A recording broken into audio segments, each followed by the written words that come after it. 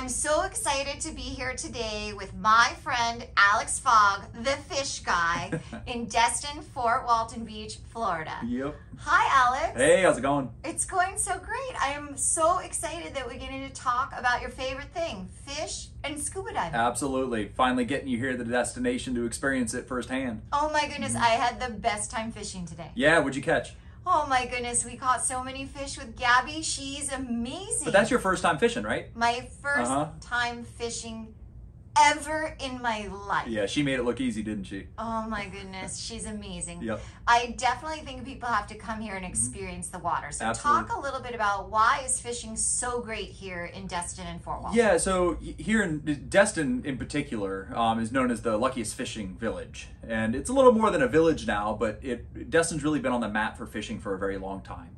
We access deep water very, very quickly, so we can capture everything from your inshore species of red drum and speckled trout all the way to your snappers and groupers midshore, and then offshore you can find your marlins, your tunas, your mahi-mahi and all that. So there's really everything that you can target here in the destination in a relatively short amount of distance, which is certainly attractive to a lot of people who don't want to spend a whole day on the water, maybe want to just get out there and catch a few fish and come home for dinner.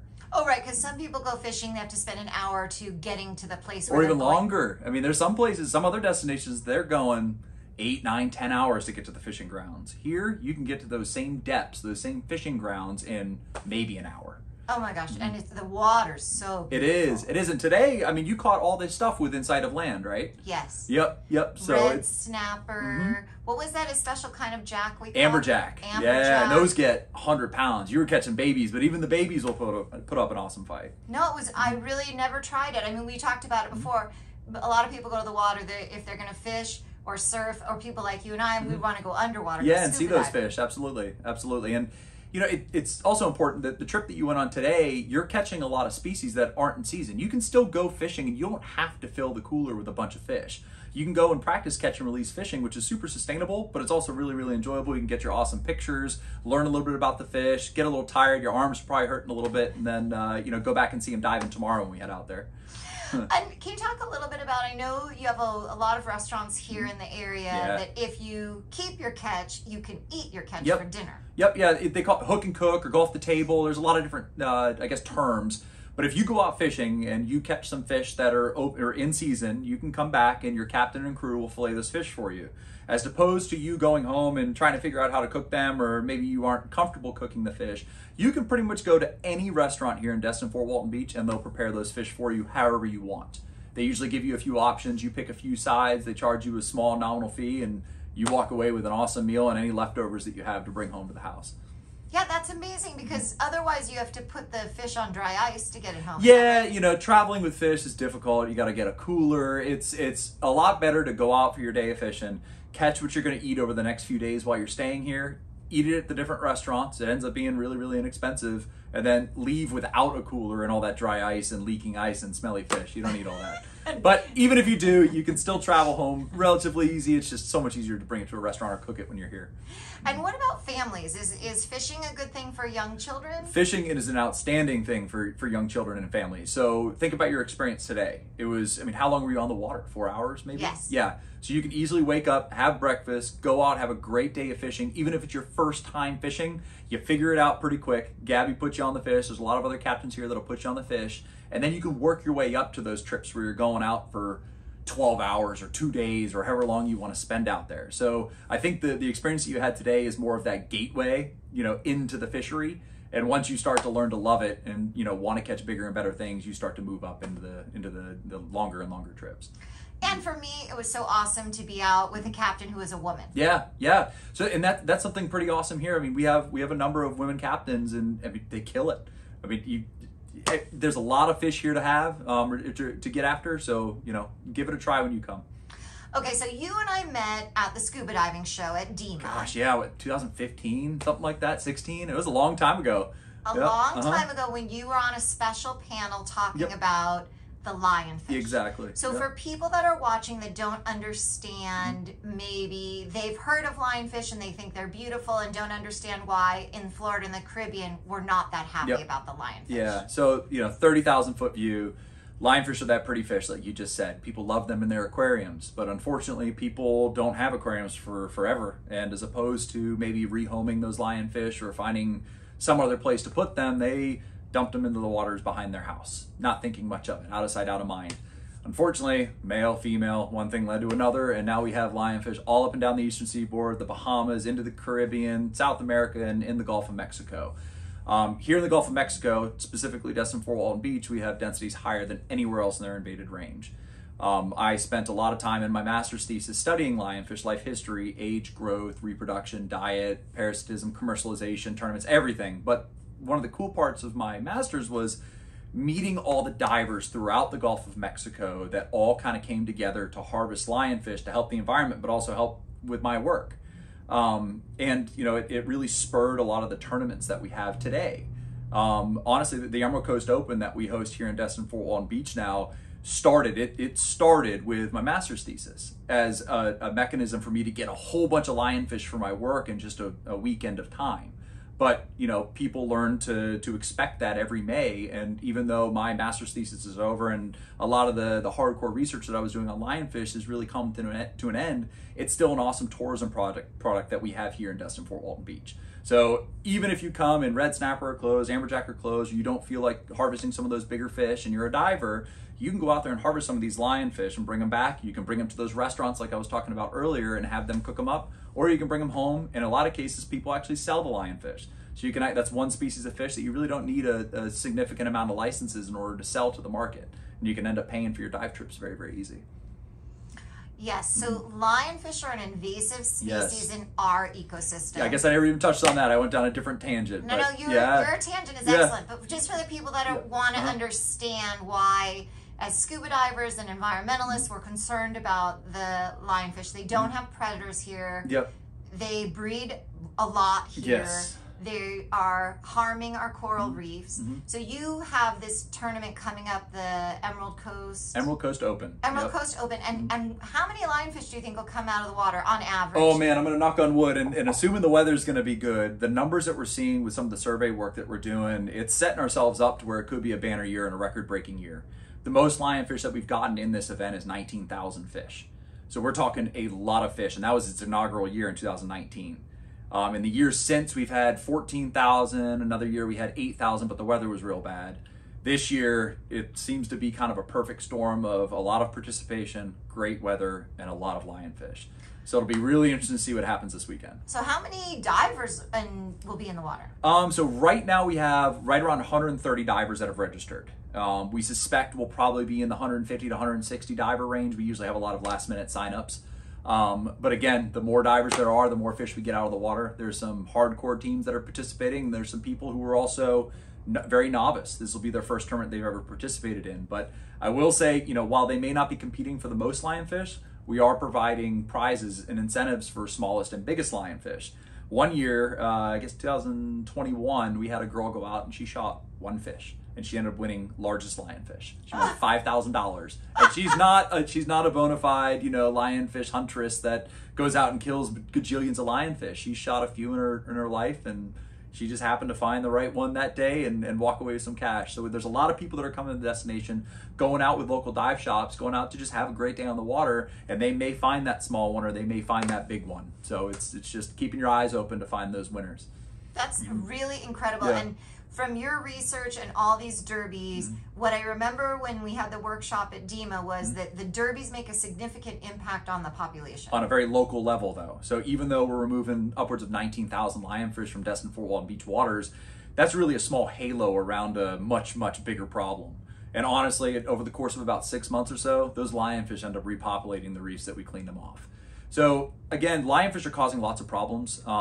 Fortunately, we haven't seen the collapse of the ecosystem like maybe we were theorizing early in their invasion. We still have grouper, we still have snapper, we still have sharks, we still have the things that we expect to have, but you're throwing another stressor into an already stressed system. I mean, you have, you know, warming waters, you have lack of food, you have overfishing, you have a lot of stressors on these fish, and you just throw one more in there, it's just not good.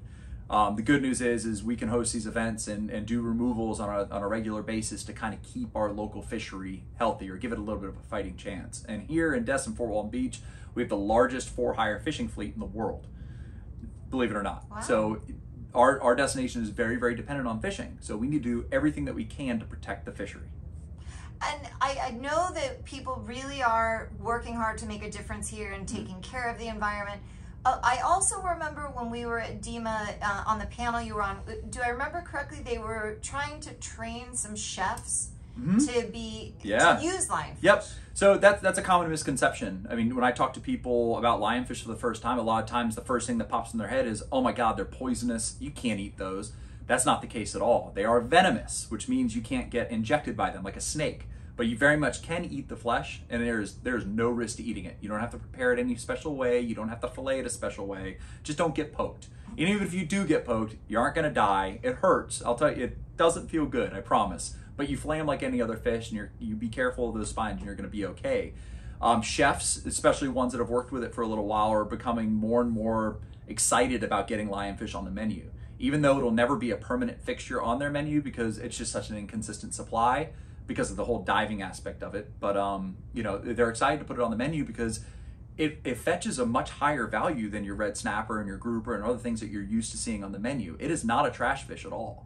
It comes with a really awesome story about helping the environment, but it tastes awesome. It's not like other invasive species that just are crappy. I mean, you gotta put so much seasoning on it, or you gotta boil the crap out of it. You gotta do all this stuff to it to make it palatable. Lionfish you can eat any way. You can eat it as sushi, fried, you know, in a sandwich and tacos, however you want. And that's here in Destin-Fort Walton Beach. That's what we've really tried to do since we started Emerald Coast Open in 2019, is getting fish into the hands of the restaurant to allow them to show the versatility of the fish, but also show the public, hey, it's awesome to eat, and that they're willing to pay for it. So we have the Emerald Coast Open Restaurant Week, where I guess this year we have eight restaurants that are serving lionfish over the course of the week. Each restaurant has their own featured night. None of them prepare the lionfish the same way, which again shows you the versatility of the fish. I think the first night it was this awesome panko encrusted preparation with like a mango sauce. We've had traditional fried. We've had more of a Creole preparation with blackened over some corn machu. Tonight it's going to be tacos and fajitas and other Mexican preparations. We have sushi and a couple other nights. So and the crazy thing is, even though we're giving these restaurants tons and tons of lionfish and they have hundreds of servings of lionfish, they're selling out within a couple hours. So when people see lionfish on the menu, they get excited. I think we've done a pretty good job about highlighting lionfish here. I wish we could get more lionfish into the hands of the chefs for them to continue to prepare this for a longer period of time. But you know, we get it to them when we can. It's really incredible what you've done. Can you tell people a little bit, how did you get involved with fish? Is your family love to scuba dive or fish? Well, so you know, I grew up in a Navy family, so we bounced around. We were always in a coastal town. Grew up with my dad and my mom talking about being on the water all the time. My dad grew up in Clearwater, Florida, so we'd spend a lot of time down there with the grandparents and the aunts and uncles. We'd go fishing. Fishing that's all we wanted to do. And then hearing my dad talk about scuba diving and snorkeling and spearfishing, I was like, man, I've got to do that. So when I got into high school, senior year in high school, I decided, hey, I'm going to go get scuba dive certified. And that was up in Maryland. Ended up getting certified in a quarry in Pennsylvania. You know, when you get certified in those kind of places, it's amazing. A lot of people stick with it because it was cold. There really wasn't much life. It really wasn't that great. But then I went to college at University of South Carolina and started meeting a lot of divers in the community and started going to the coast there in Charleston, South Carolina, doing a lot of diving there. And that's when I really started to see lionfish. Lionfish were in the Carolinas in, I guess, 2008, 2007. So it was still early, but that's where I shot my first lionfish. And started, you know, making the decision that I wanted to, you know, really go into marine biology with my career. Again, it would keep me near the water, but it would keep me around fish and hopefully keep me diving. I guess fortunately or unfortunately, the BP oil spill happened right as I was graduating college, and a lot of jobs opened up on the Gulf Coast. So I was able to get my foot in the door working in fisheries, looking at the impacts of the oil spill. But as that money was starting to dry up, lionfish were just getting to the Gulf of Mexico in 2010. So that allowed me to kind of create my own project and work it into my master's thesis. And next thing we know, we're here harvesting tens of thousands of lionfish every year, still studying the invasion, still learning everything we can about lionfish. And they call you the fish guy, is that correct? Fish guy, yeah, that's one of the names, but I really enjoy fish, really enjoy being on the water. Can't get enough of it. You know, I used to Used to really like just getting underwater and harvesting everything in my sight, whether it's grouper, snapper, amberjack, lionfish, it didn't matter. All of it, I wanted it all. I've done a lot of commercial spearfishing, a lot of commercial fishing. Recently, you know, I've dialed that back a little bit. I've done a lot more time spending time in the water, taking pictures, taking video. You know, I've talked to a lot of folks who are much later in their diving career, and they kind of followed that similar track. They wanted to harvest everything, and now they don't harvest anything, and all they do is take pictures. Well, I don't think that's ever going to be the case, because I'm always going to be harvesting lionfish. I'm always going to be bringing up, you know, other fish home for dinner. It's certainly a change that I've seen with some of my diving habits recently. And what do you think what would you most want people to take away from your really extensive experience and knowledge? That you know, one of the things I think about is it really makes a difference what one person does. And I think some people feel worried, like it's not that big. Like you said, the woman that hadn't speared very much still won an award. Yeah. That maybe can you, some encouragement for, like, they're not too young, they're not too old, it's never too late. Well, I mean, anybody getting into scuba diving, you don't have to go and harvest lionfish on your first dive. Get comfortable in the water, get diving, see some of the lionfish, watch some other people harvest them, and then give it a try yourself. You'll find it very addicting, and it's actually extremely easy. I mean, it's like a game of whack-a-mole. They're just sitting there on the bottom or around the reef, and you can harvest them and bring it home pretty easily. There's a lot of awesome equipment out there, like the Zookeeper, that you never have to even come in contact with the fish. There's really no risk to getting stung. You still have to be careful diving, but you don't have to worry about getting stung. So what I tell people is, give it a try. If you don't like it, it's okay, but you've tried it, and then you could talk about it to other people who maybe are interested in trying it. The other thing I like to tell people is they don't even have to get in the water. If they just go to a restaurant and eat lionfish, that makes a difference. Yep, and a lot of people who are here and trying lionfish are tourists. They aren't divers in a lot of cases. They're just here with their family, right at the beginning of the summer, and they're seeing lionfish on the menu. Maybe it's the first time they've ever had it, but they're going to go back to Ohio, they're going to go back to Atlanta, Birmingham, California, wherever they're from, and they may ask their restaurant, their fancy restaurant, hey, do you guys carry lionfish? And if enough people do that, those restaurants are going to start to hear that and realize there's maybe a missed opportunity there and try and source lionfish. And those fancy restaurants that are far away, they're going to pay a lot of money for that lionfish. And one thing that humans are really good about is capitalizing on something that's wanted or needed, and there's a price tag on it. So if you put a big price tag on lionfish, there's going to be a lot more lionfish coming out of the water. That's for sure. I think that it's a really interesting way that you don't necessarily have, people say to me, I don't know how to swim, but it really does make a difference. Absolutely. Yeah, just ask for it in the restaurants. I mean, you're still doing a difference there. And the more lionfish we can get out of the water and put on the plates and into your belly, the better.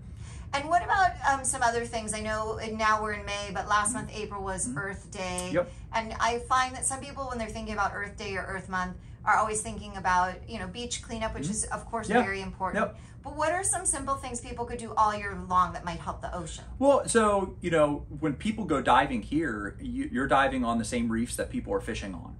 So there's a lot of debris that ends up on the reef. Sometimes stuff blows off the boat and ends up sinking to the bottom right there next to the reef, or fishing line, hooks, monofilament, lead, all that ends up on the reef. And if you just pick up a couple pieces of lead and go down with a pair of shears or a knife and cut some of the mono that maybe is entangled around the reef and bring that up with you, even if you're just bringing up a little ball of it or 5 or 6 ounces of lead, it's still doing a lot to benefit the reef system that you're diving, but also for the critters that live there. And is there anything, like people that live in a landlocked place, are there different choices people that could make that could help the ocean even from far away? So, trying to minimize the amount of plastics that people are using. I mean, granted, plastics are really easy. There's a lot of things that you really can't cut out of your life, or maybe it's not financially feasible. But there are certainly things, skip the straw. Try not to get a plastic cup at a restaurant. At the end of the day, you may be hundreds of miles inland, but that plastic cup very well may end up in a river and floating its way down and end up in the ocean, or just polluting the rivers, fill up our landfills. Just try and cut the plastic. That's probably the biggest thing that I can suggest to people. Granted, I still use lots of plastics, but over the years, it's certainly something I'm a little more aware about. It's so great. So if someone is so excited and they want to be a scuba diver and they want to grow up and be a marine biologist like you, any last words before we leave you? What can someone do to get started? Stick with it. But go to your local dive shop and try diving. And if you don't have a local dive shop, come to Destin-Fort Walton Beach. There's plenty of dive shops here that can get you in the water in just a couple days just to try it and see if you like it. And I'm telling you what, if you come here to Destin-Fort Walton Beach to dive here as opposed to a quarry up in Pennsylvania, you're probably going to stick with it.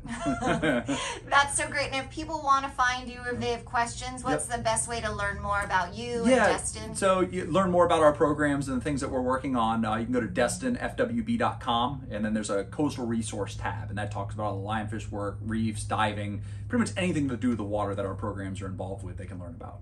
All right, and we'll put that link in the show notes. But I am so excited to go diving with you. Yeah, I'm excited. It's going to be great. I love that I got to go fishing. Definitely. And we hope that is the biggest catch of lionfish for Fingers this crossed. weekend. It's going to be great. And thank you so much, honestly, for really caring about our planet and the oceans and making such a difference. Yeah, thanks for having me. It was great talking.